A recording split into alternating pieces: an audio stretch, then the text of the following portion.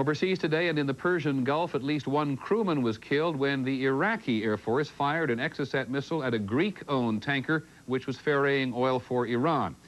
At the same time, U.S. forces are escorting 4 Kuwaiti tankers through the Gulf, a potentially more dangerous trip, following last week's discovery that Iran may have American Stinger surface-to-air missiles.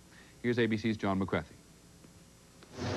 U.S. helicopter pilots in the Persian Gulf have been given permission to shoot more quickly if an Iranian vessel shows even the slightest hostile intent.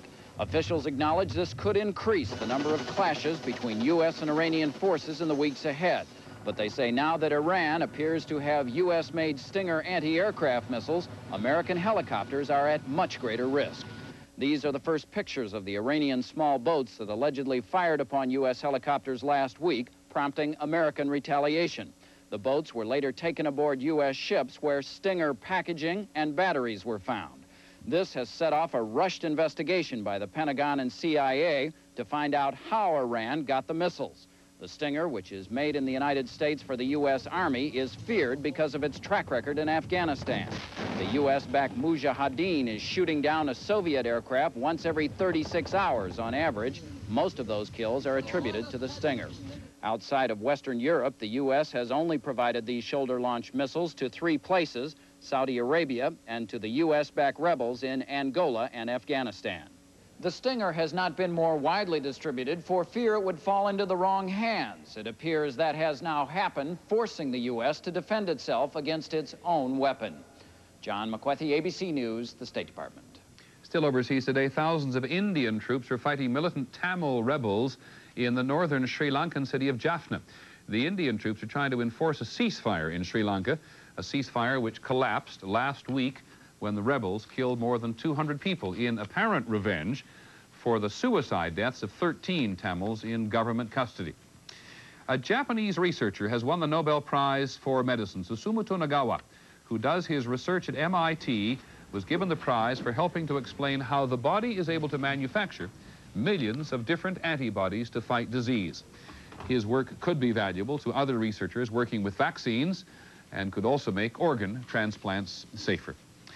We have an unusual report tonight about a prison in Massachusetts. Unusual because, A, the prison is also a place where Massachusetts puts people who should be in hospitals, and B, it is unusual for reporters to have real access with their television cameras.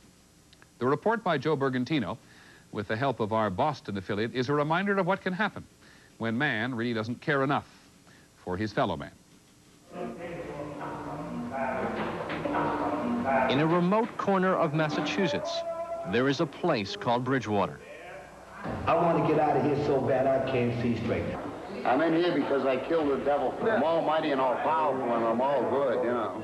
Inside these walls are convicted criminals who have been deemed deranged and violent.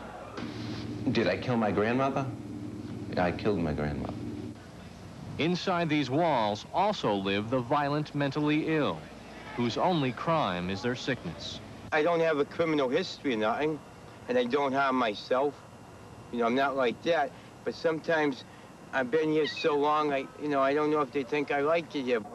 The state calls Bridgewater a hospital, but it is really a prison, one of the last remaining prisons in this country for the mentally ill.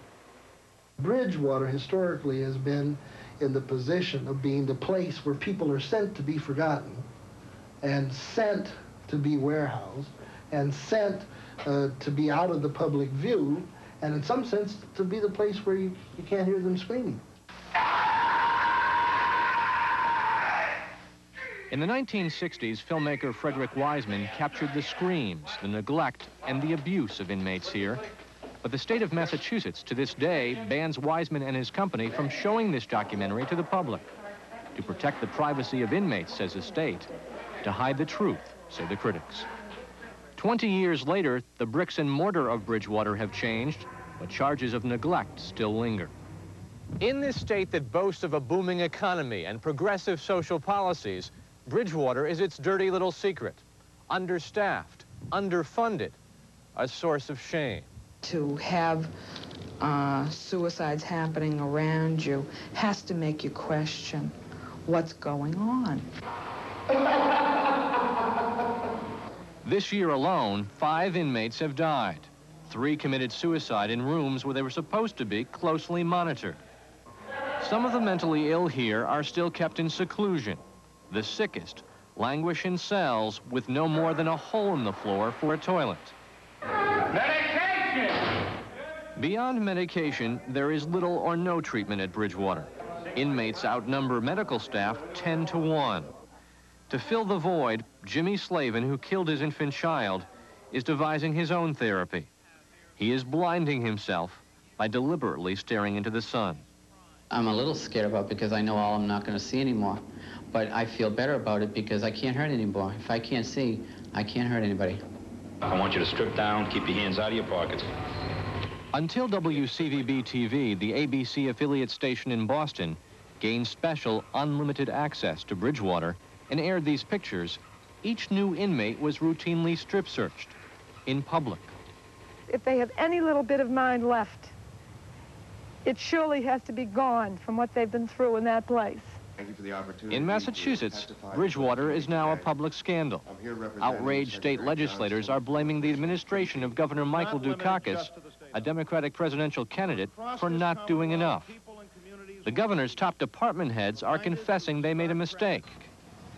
There is a promise to spend more money here, up to $3 million. A promise to beef up staff and separate the mentally ill from the criminally insane.